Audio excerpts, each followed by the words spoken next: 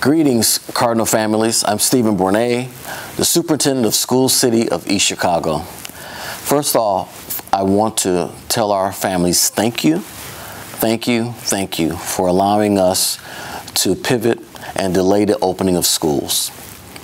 We were really excited, as were our families and many of our students, for today to be their first day of school and to start the 24-25 school year.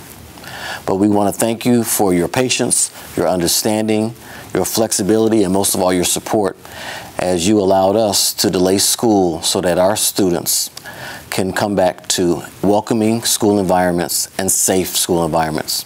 These 2 days will allow our staff to get their classrooms ready. It will allow our custodial staff to make sure our buildings are safe and clean.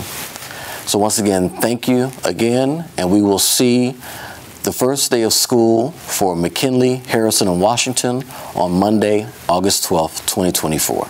Thank you.